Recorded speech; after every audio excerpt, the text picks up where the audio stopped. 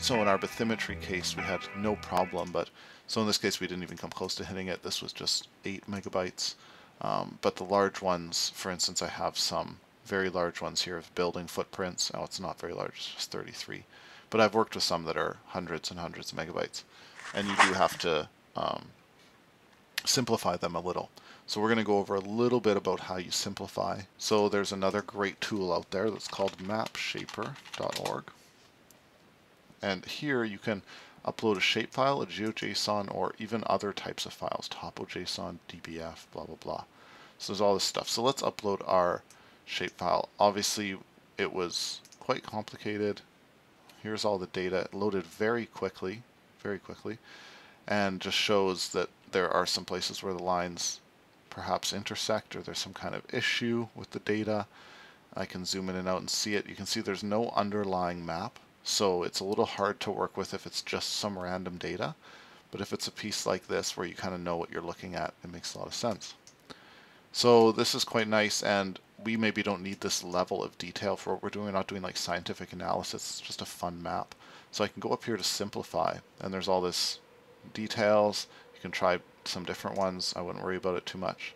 And here you can see I can simplify it down. So if I simplify it all the way to the bottom, I just get a bunch of pretty cool looking kind of abstract art things, and all the way up to the very complex level of detail. So you can see that I can kind of guess, like, okay, I'm going to be zooming at, I'm going to have my users normally zooming at about this level maximum. That they're not going to go much farther than that. And maybe that data, I'll want it around there. So around 20% of its original. So if I now export that, and very nice, Mapshaper will also be able to change your data for you. For instance, if you could upload a GeoJSON and get out a shapefile, or upload a shapefile and get out a GeoJSON, whatever you need, even an SVG, so that's like an image file. So it's really handy, this site. So if we export that, now we can see just how large it is now. See, it's 2 megabytes, which would be expected as about 20% of the original. The original was 8. So that makes, 25, 20, pretty close. So that's a really great tool for simplifying them down to get them just right. And there's also command line tools to do the same thing with files that would be too large to handle this. And that same tool, Tippecanoe, is also, that's what it's called, is also going to help us with that zoom problem that we ran into before. Mapbox mentions it a few times. So, oh, they actually maintain it. Okay, so there you go. So Tippecanoe is this way that we can modify these different types of files. So this tool involves a little bit more work to actually get it installed. On OS X, so on Mac, they recommend doing it with Homebrew, which you may have to also install, which is kind of a pain that you also have to do that. So unfortunately, Tippecanoe is a Mac-only thing that Mapbox has put out. So that's a bit of a hassle if you're using Windows, obviously. You may have to just use Mapshaper, but I want to show you this because this is actually Mapbox's recommended tool when it comes to some problems with zoom. Maybe you'll be able to fix some of the same issues using Mapbox Classic. We're going to go over that in the next video. But for this one, we're just going to go and just go through it on OS X. Okay, so Tippecanoe has installed to adjust the zoom extent of our tile sets. So that has to do with how our tile set was disappearing when we got to a certain spot with it. And now our users can't see the bathymetry at all. Now if I had a huge bathymetry file and it was covering all this and it was only viewable down at that zoom level, it's really unfortunate, and it kind of ruins the fact that we found the data at all. So this is a problem that a lot of people run into when they first start using Mapbox, and it's a little confusing to know how to handle this. So this is the zoom extent, and you can actually see it selecting the data. And you can see here, it says here that the zoom is 0 to 22, so that means it's encompassing the whole thing.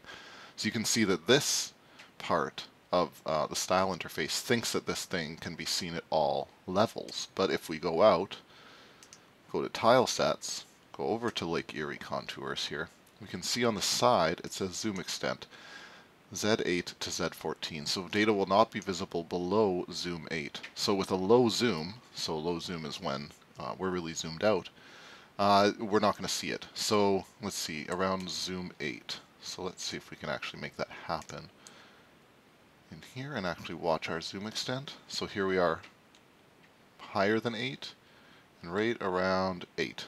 There it breaks. Okay, so we know that that's how it works. Now Mapbox, again, we're back here. Adjust the zoom extent of your tile set. So you can just look that up. You can adjust to zoom extent, but we're going to go over it. You may notice your data is not rendered to all zoom levels. Yes, that's what we saw.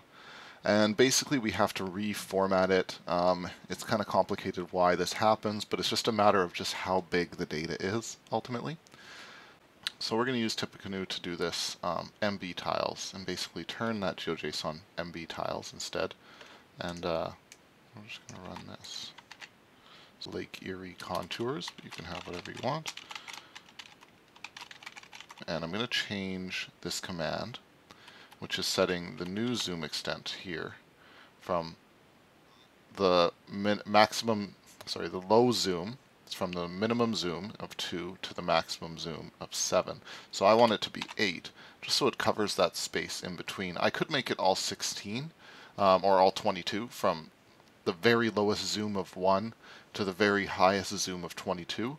But it's going to take a long time to create all those. In fact, it could be huge. It could be like hundreds and hundreds of gigabytes in size, depending on how big your file is.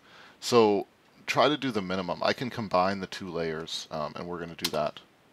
So I'm just going to run through this here.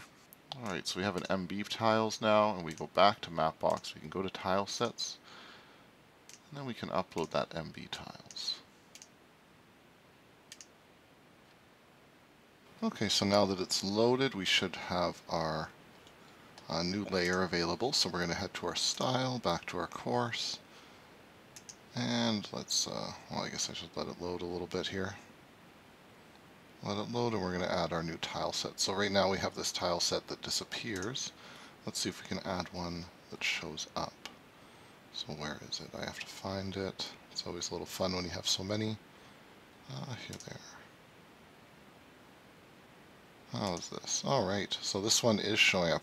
We're going to be going over all these details on all this styling stuff later on. So don't worry if you're a little overwhelmed right now. We're just going over the data.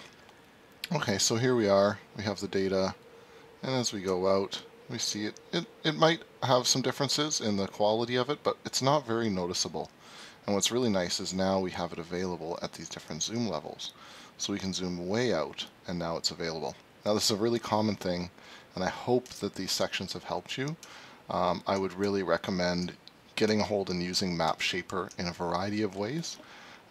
If you're command line oriented, or if you kind of know more about geographic data, Mapshaper has an extensive Wikipedia documentation. I'd recommend you look into that. So between Tippecanoe and Mapshaper, you should be able to get together your really big shape files into something that is manageable and that you can upload and use in Mapbox. So, see you in the next episode.